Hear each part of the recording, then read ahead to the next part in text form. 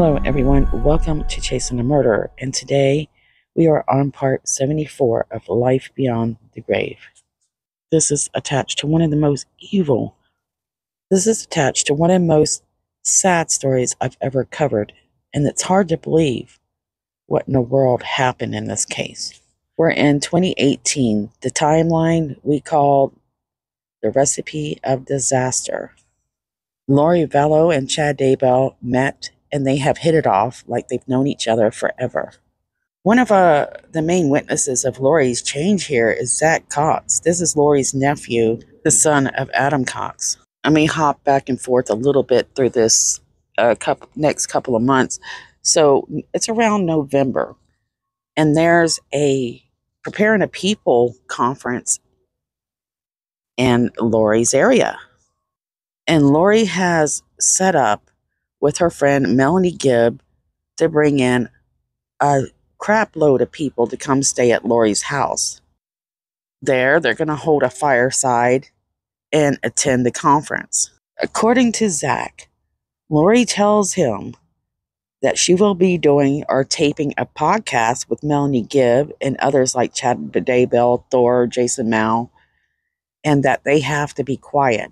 And Zach says he and the kids stay upstairs while they do that.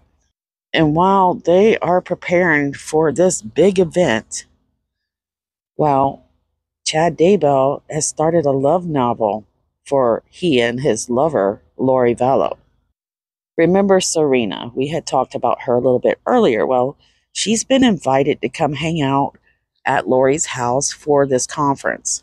And Serena says she's a very powerful supporter of Jesus Christ and the doctrines attached to him. So this means she's very into, the Book of Mormon and the Bible as well.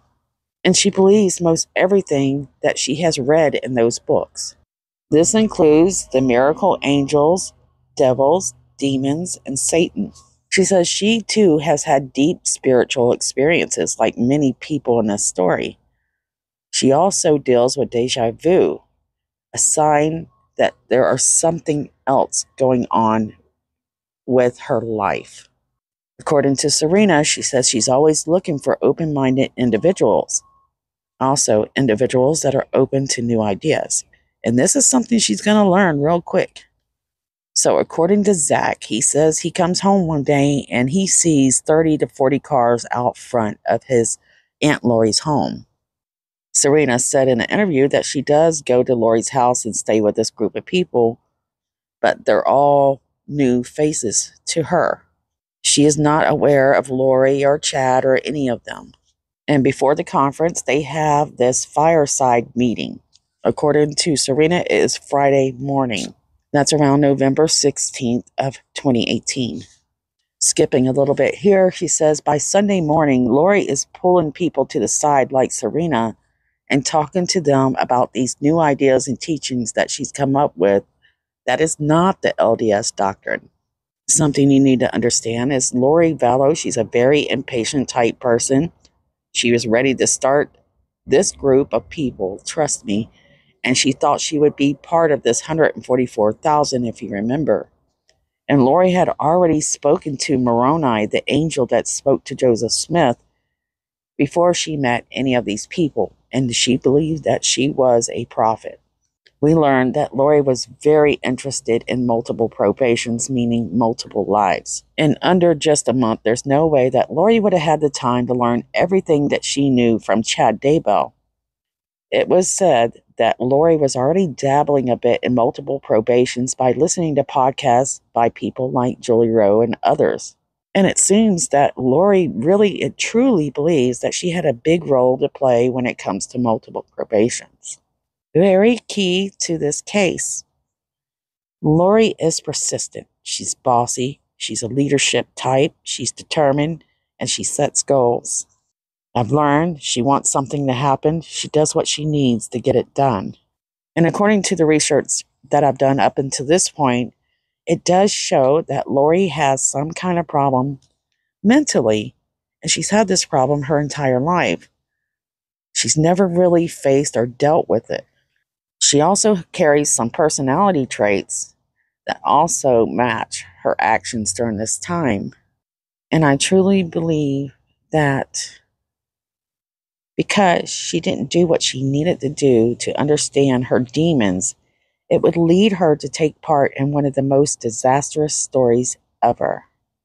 People have speculated that Lori was basically a psychopath or a sociopath, schizophrenic, and we could find many traits that would suggest there's a possibility these could be some of her problems. She's never been professionally diagnosed, at least until recently, and we don't know what that diagnosis is. And it seems to me that during this time, she was pulling Chad in, just like she was pulling in Melanie Gibb and Serena and Zalima and Alex Cox. And when she talks to Serena about these multiple probations, Serena says she had deja vu in her life. This helped her believe that what Lori was teaching her could be true. She began trusting things that Lori was teaching her. She says she realized she had just met Lori, so she had a little bit of hesitancy, but she believed her. And Lori wasn't shy. Lori feels as if she has the authority to ask these people personal questions as she's recruiting for this group of people about their spiritual experiences, their ordinances, as if she's given them a test to see if they're good enough to fit into this group that she's creating. After that, Lori builds these people up, makes them feel special. And that's important to do for a leader, isn't it? What's interesting is Serena says in an interview with police later on that she doesn't hear Chad talk about any of this stuff during this weekend that the Preparing the People conference is going. So this is early on. Lori was not hitting everybody up that attended her fireside or stayed with her at her house.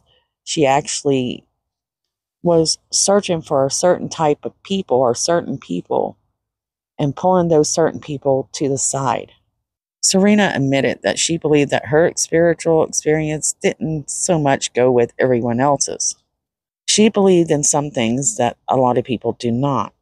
And looking back, she believes during this time, Lori was taking those, I guess you can say, weaknesses or trust or her beliefs and manipulating Serena.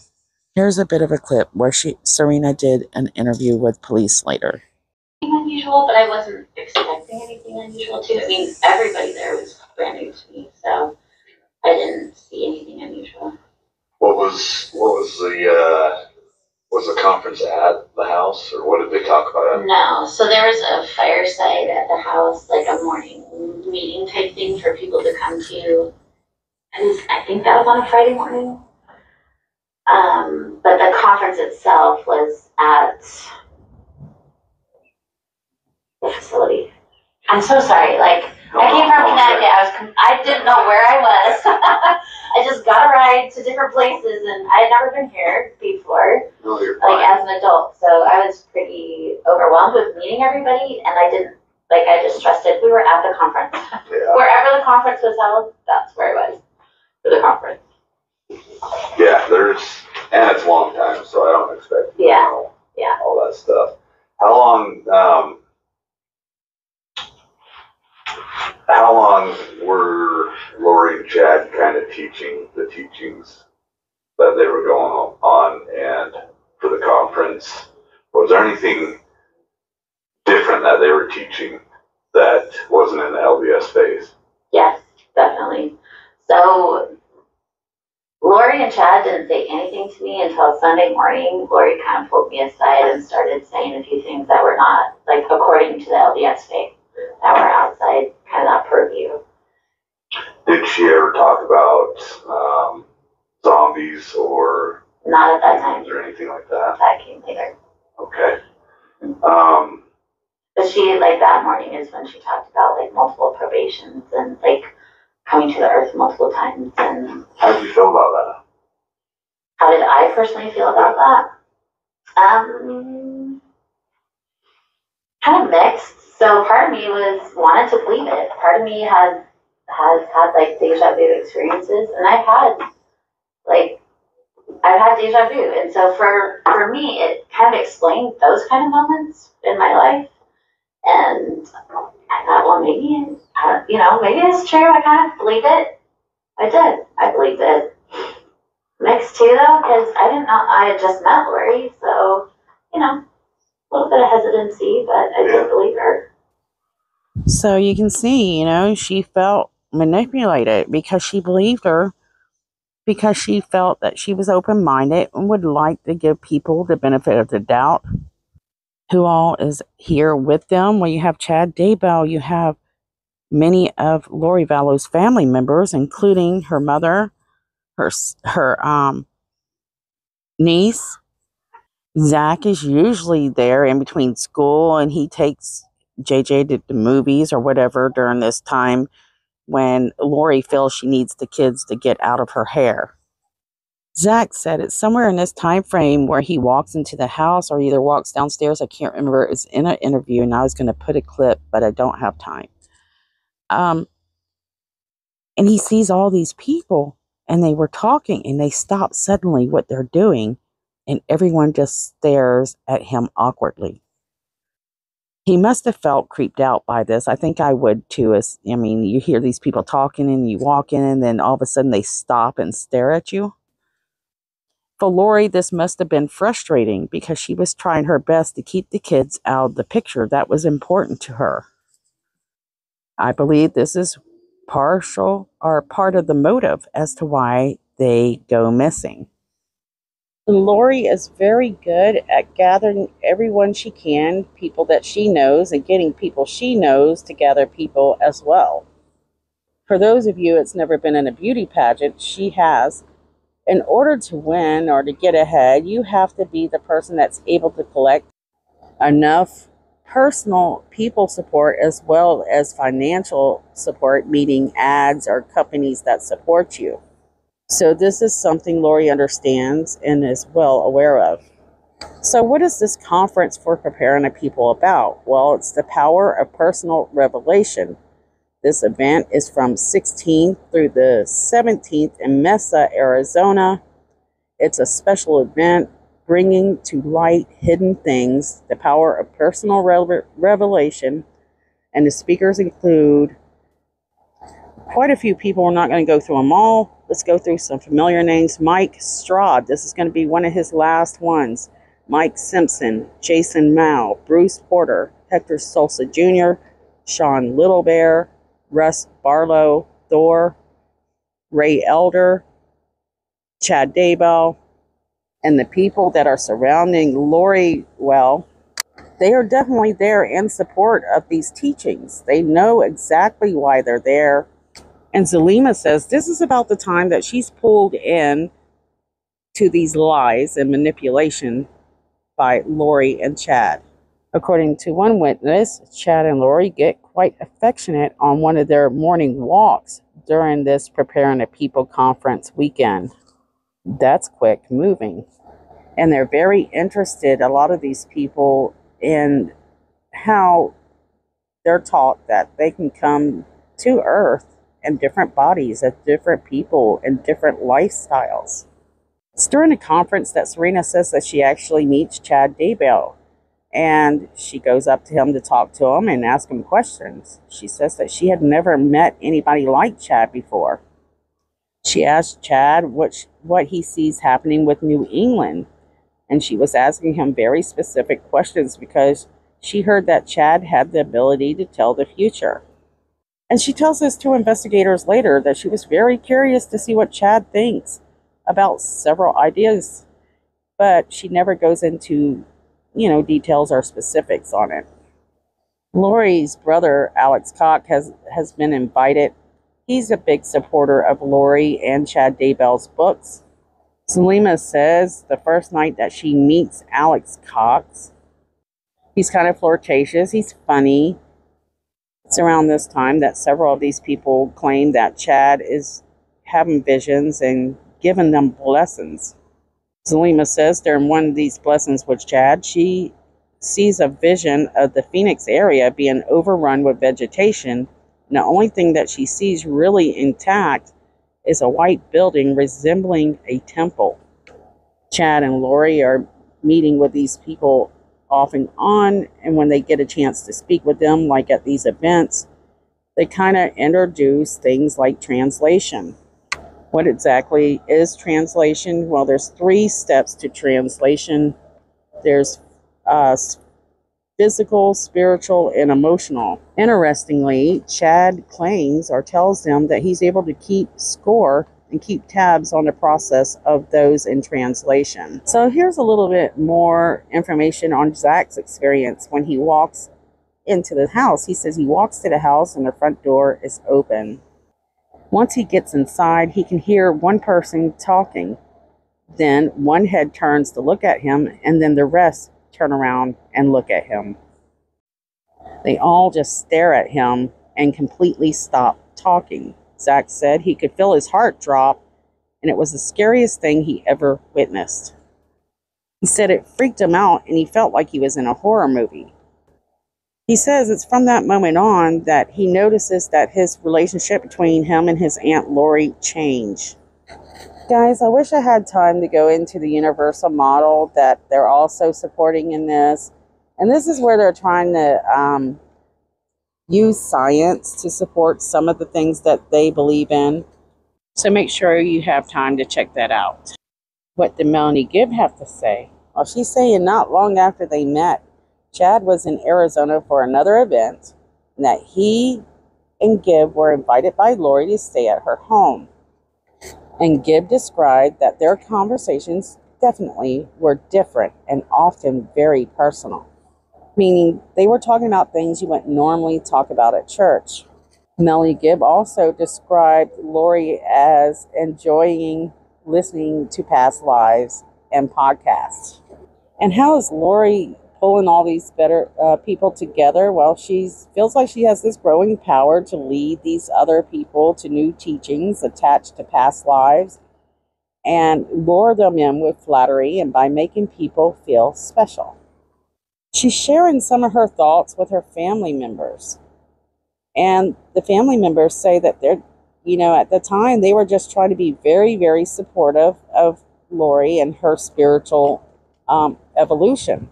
And here's the thing, for those who support Lori, well, she will give them her love and blessings, her friendship.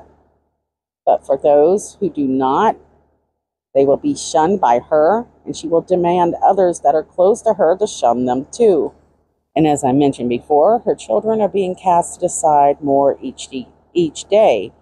And her nephew Zach is becoming concerned about, the people in Lori's lives and the thought process.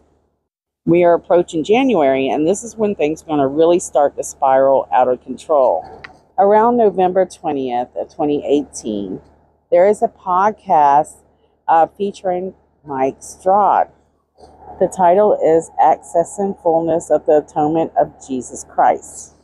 So Mike Straught, who was considered not to be seeking celebrityism or having trouble talking, aren't I? Or seeking fame from these teachings, well, he's kind of doing that now. And Lori is very interested in all these podcasts. Now she's taking part in some of these podcasts while her kids are sitting on the back burner. Lori's very interested as well as people with near-death experiences. People who claim to have special gifts from God himself. So these visionaries who speak with spirits, angels, are preparing for end days. And remember, she's not getting much sleep because these entities, these creatures, these spirits or angels, they're waking her up and giving her to-do lists. They're having conversations with her. So she seems to be kind of getting exhausted, but she's also seeking to hear more from these voices. A lot of us believe that Lori is so infatuated with Chad for reasons that she thinks that maybe it might help her become more of an example to God and to those looking for salvation and signs. Signs at the end days and the signs of gathering. And Chad, who seems to like to use these powers of a publisher, to spend time with people and oftentimes help them write his ideas along with theirs. Around this time as well, Chad and Lori, well, they're kind of turning against Julie Rowe. In fact, Julie Rowe is turning dark. And it is speculated, and I'm pretty certain, that Lori and Chad, they go to their church ward leaders and bishops and, say things against Julie. They want to get her excommunicated from the church. This isn't exactly happening at this moment, but it's about to start happening within the next few months, and I wanted to mention that in case I forget. Around this time, Lori is sending books to her brother Adam Cox about near-death experiences, books like Chad Daybell. Adam says, really, Mormons, they do not believe in anything Lori's pushing in 2018. Lori asked her brother, are you going to read the book? And Adam says, no, I'm not interested in those kinds of things. So some people this was originally sent to Justin Lum, this rumor was, where they talked about Jason Mal married Chad and Lori at the temple, or that a spiritual angel named by the name of Moroni in November 2018 after meeting at a Preparing a People event. Jason Mal was at this event. At some point, Chad starts to compare his life at home without Lori to Harry Potter, and how that, he's trapped living under the stairs by the Dudleys. Interesting. Now, Chad seems to believe in the magic inside the Harry Potter books. We got to remember, the author said, she did put in real spells. I don't have the text where he kind of writes this, but hopefully I'll be able to find that and get it out here soon for you guys to read. Remember, Chad is a big support system for translated beings. To understand how these people view Satan, well, it'd be people like Melanie Gibb, Lori Vallow, and Julie Rowe. You have to know some of these verses.